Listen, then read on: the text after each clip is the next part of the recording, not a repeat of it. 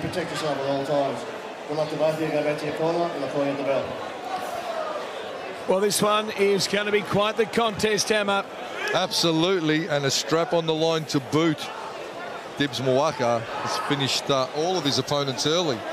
That's impressive, whatever way you cut it. Vita, the Pomale as well, a good career prior to turning pro, and obviously not here to make up the numbers. I asked Dibs Mwaka's trainer, Sam Brizzy, to sum him up in one word. Specimen was what he came up with. There you go.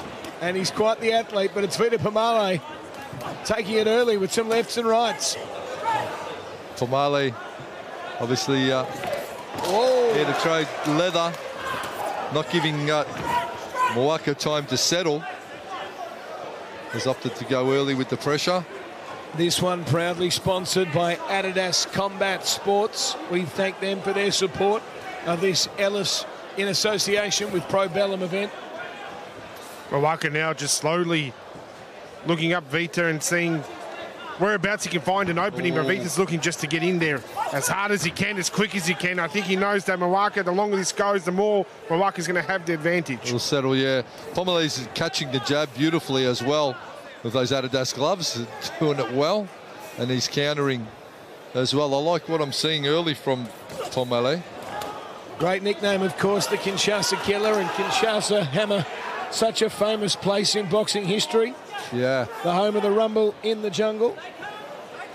Absolutely. I'm just looking at Mwaka. He's a little tentative at this point, perhaps aware of the power that's been thrown early by Pomale. Well, Pomale's just a big unit. You look across the ring, you see that bloke, you're thinking, geez, I'm up for a fight here, and Mwaka's going to have to do something special. I feel like he's just waiting for his opportunity. He doesn't want to get in there early and make a mistake. He's come in shape, Pomale, and not taking any unnecessary risks. He's got a nice high guard. He's catching the jab beautifully. So they've obviously done their homework, the blue corner. The problem stallion, Vita Pomale in the black trunks. Dibs Mwaka in white with a gold stripe. Tell you what, there's a big overhand Pomale there has. He's rolling it beautifully and setting it even for the left hook after if he wants. Stalks forward again, measures with the jab. They tie up in close. Push on the Mwaka, I'm surprised he's using the jab nicely, but Pomale is well aware of that jabbing speed that he's got. He's catching it though. He's catching it, and he's not looking fazed by the jab at this point. Mwaka 3-0, gets in with the right.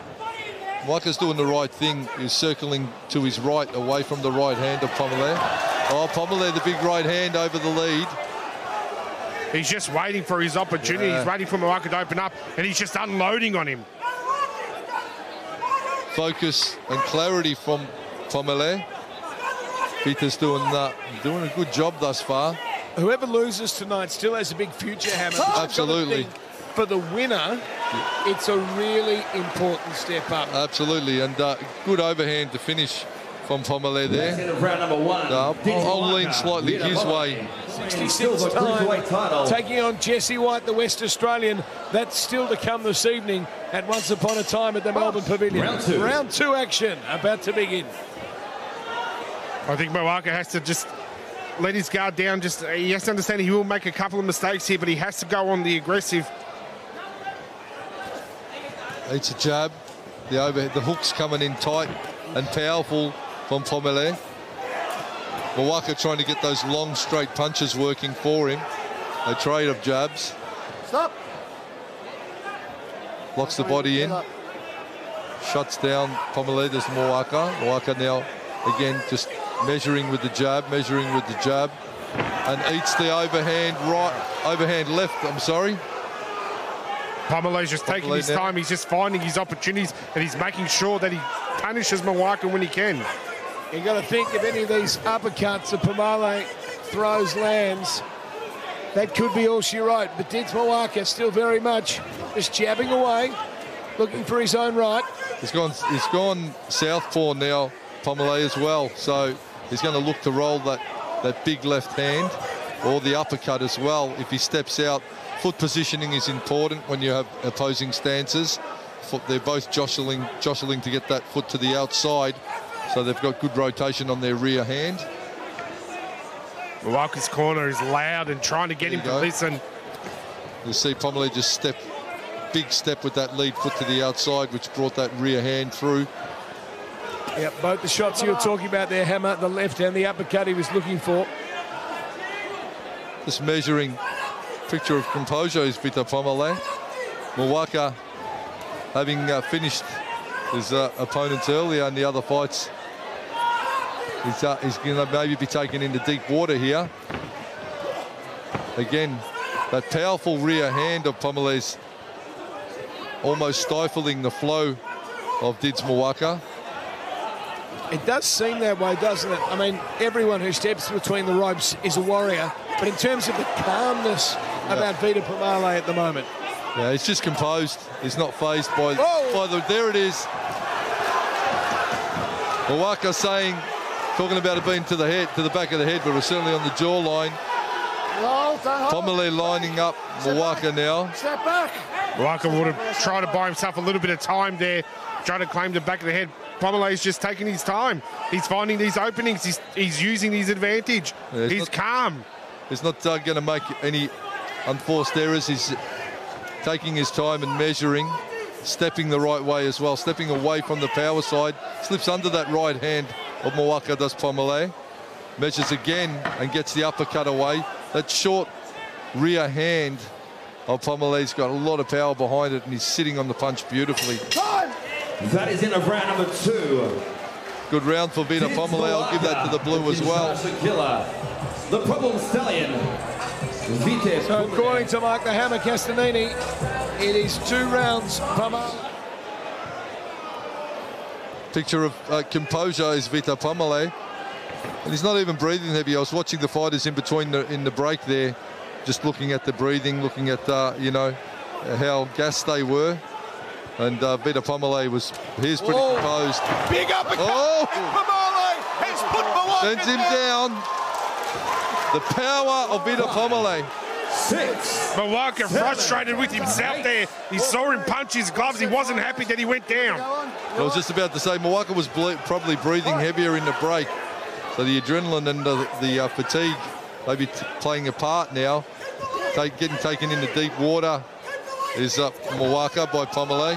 Pomale just needs to not crowd himself. Is short on the rotation and high on the power, Vita Pomale. That right uppercut. He's going for it again, following it up with the left hook. Nice counter right hand by Mwaka then. Mwaka short uppercut. Short hook, body. Now he's turning the table back in his favour a little, is Mwaka. And Hammer, is that sometimes the way you've got to respond to a knockdown? Tell you what, he's been woken up by it. Maybe he was in cruise control early, Mwaka, and now he knows he's got to fire up. Sometimes some fighters need that, you know, to get them up to that next level. So he was sort of trying to... Oh, look at that lead hook. And again! I said break and you take a step back, all right? You're right. That was a solid left hook. I didn't know. There's a bit of conjecture there on the break. I didn't hear the break. They were throwing, so I'm not really sure why a break would have been called. Pomale now using that right lead hook, right lead hook to his advantage. Yeah, but Mwaka has woken up, Hammer, like you said, and he's finding a few openings himself, but Pomale now... Looking unsteady on his feet, a little Mwaka, though. Jab gets through the guard by Pomale. There it is. 1-2, solid. Big shots. Down goes Mwaka. Will this be it? The ref will give Mwaka a chance to get to his feet. He looks unsteady. 6. What a left there by Pomale. Standing count. He's got to ask him to show what he's got left. It'll be a referee's call, line ball decision. Yeah, this one, I'll tell you what. Pomale's going to try and unload. Mwaka should be holding on now, rather than exchanging at range. He should get in. He's in all sorts. This is going to be called off, I reckon. Yeah, the ref's got to step in, or the towel's got to be thrown. One way or the other. Vita Pomale is about to become the Victorian. silver cruiserweight champion, you'd have to say. One more time, second one, you hit on the brake. Although the ref giving Mwaka some time. That tie-up may have just saved him, Seb. Oh, so funny, I'll tell you what. The commentator's curse. He's either going to leave eggs square. Red 4. Box. And here we are. Can Pomale pick up where he left off at the end of the third? Scored a couple of knockdowns there. With 50% gone in this fight. Again, Pomale just loading up. But with caution. He's not really throwing caution to the wind. He's winding him up. Still staying tight on the inside. And being well aware that Dids Mwaka has some power. He's hit Mwaka hard a couple of times, right in the square of the nose. Mwaka needs to get off the ropes. That's not the place for him to be.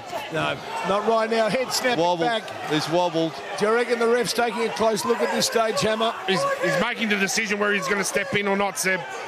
Pomale's gone back to orthodox again. There goes the rolling right and the left hook and the right and the left. Every shot is being eaten by Dids Mwaka at the moment. Just pinpoint accuracy from Vita Pomale. That was a takedown. Spill to the canvas. Stand up, give me your gloves. And that's going to buy Mwaka just a little bit of time that he desperately needs. Absolutely, Gino. I was just about to say that's going to give him much-needed seconds to recover. Yes or no?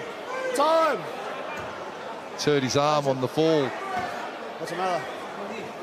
What did you make of that, Hammer? I mean, I was sort of my vision was blocked there momentarily on that tangle, but nevertheless it was a little untidy. I'd love to see more of it. I mean, he's hurt his knee on that fall. The doctor's just having a close look at the knee, the leg. To what extent Mwaka sort of contributed? Yeah, he's having a problem. He's having a problem walking on that leg, which is, the base is obviously, paramount. You need to have a good base to sit in your legs and roll those shots. To a knockout, and now Pomale could be in a little bit of trouble. Just doesn't take much. As you said, Hammer, a strong base is needed. But he's going to throw some heavy hands back at Mwaka. He's unable to have a look at him. He has no footwork, really, because he's in so much pain with that leg. Vita Pomale. But he may not need it as he throws that nice right hook, but Mwaka's going to take advantage as he sees an opening. Mwaka realises he can't move. Oh, this is turned on its head, this fight now. Unbelievable. Dids Mwaka now with a man unable to get out of the way of some shots. He's got him in the corner. Mwaka looked gone for all money. And the ref will separate them. What can Pomale pull out? He's got to dig deep. If he's got to capitalise on all the hard work he's done to this point. There's a title on the line here, and they've absolutely given it his all. Dids Mwaka. If he can make it to another bell.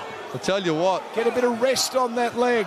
No matter what the result of this one, I'm already calling for a rematch because they're both... oh, and he takes a knee there. He takes a knee, and this is because his knee's shot. 5, 6, 7. Is he going to answer the call? He does. Now the ref goes through the process to make sure he's willing to keep going, and Mwaka's got an advantage. Mwaka, with renewed energy now, is bringing it on strong. But Pomale's going to throw some hooks. Fighting on pure heart and determination. Rolls around. He needs to get back to the corner and get some ice on that knee. Pomale. Oh! Yeah, there he goes. He's rocked him. He's rocked him, Hammer. Straight left hand. And again. And straight right. And another one. Wow. These two separated by the bell. And that turned on its head in that round. I'll tell you what, it had it all. They've got to get some ice on the knee or the sore leg of Pomale now. Up and standing before the time was ready. He's keen. He thinks he knows he's got a small advantage. The doctor's just going to do another quick check. Going to check him. He's going to check Pomale. Upstairs, you've got to say that the problem stallion is right to answer the bell. The question is, what sort of power does he have left in the legs? The doc's going to do the same thing with Mwaka. Round 5. Imminent. Well, this match has been definitely worthy of the title, Seb. And this finish is going to be important as we're having a quick timeout. The ref has called, and we're back on. Doctor's out of the ring. Fighters are okay to continue. 2 rounds to go. Hammer, question becomes, the knee was taken by Pomale, but had he done enough in the first 3 rounds that if he sits out the next 2, goes the distance, Has he done enough yet? No, he's still got to keep working. This is still there for the taking for sure. And he's got to count as well. So, straight left. Standing in centre ring and trading the big shots. They go. That's exactly what he has to do. He hasn't got his movement with him now. Just stand there and fire those bombs. Got a little bit of mobility back in the legs now, Pomale. He was saying earlier in the night, Hammer, how it's important to keep the head up in some of these situations. Yeah, you can't look at the ground because when you look at the ground, for sure you're going to get caught with an overhand or a rolling shot. Needs to pop, roll down and come up with something, but his legs are really not helping his cause. Pomale takes that on the glove, the 1-2. Mwaka now letting it all go, looking for the uppercut. They tangle on the inside. What a fight this is. Two fearless warriors, blow for blow at the Melbourne Pavilion. Pomale took a couple of awkward steps there, Seb. If you saw, Mwaka might just be in the advantage here. Pomale just not what he was in the first 2 rounds. Yeah, Pomale unable to sit down on the punch and get the power rotation through because his knee's gone. Push his head down, let him up. Well, as we know, the punching power is generated from the legs. Absolutely. Something that Vita Pomale just does not have at the moment. But it staggers Mwaka again. Big shots are definitely being traded, and you cannot question the resolve of these two men. It's absolute warfare. It's got to be hard to beat this one for fight of the night. Again that straight left. To stay in again. Pomale nailing that left hand on Mwaka, but Mwaka with the lead hook. He needs that space, Pomale, to be able to get those lefts in. Could this be his opportunity? Fighting on one leg. Mwaka just as courageous to hang in there after a few early knockdowns. Two gladiators. Absolutely giving it their all, these two gentlemen. And almost loses his footing again, Mwaka. Seconds to go until the bell. One more round left in this one. Will he roll that overhand right again? There goes Mwaka. Mwaka is down right at the end of the 5th. How will the referee see this one? 6, How you feeling? 7. Put your hands up. Is it all over? That way. You all right? You like to go up? Do you want to go on? Well, he's going to... And there is the bell. Wow. Championship round ahead, and what a fight you have been treated to, ladies and gentlemen. Fight of the night so far. Sam Solomon still to come, but this one is going to be hard to beat. The doc wants to be totally convinced that Dids Mwaka Are you dizzy? can answer. Let's listen in. You're just tired. You sure? I'm going to stop the show. No. Okay, but if you get hit again, we're going to stop the fight. Yeah, okay. So, okay, but are you happy to keep going? Okay. So, talking to you, mate. Are you feeling okay? Okay, do you have a headache?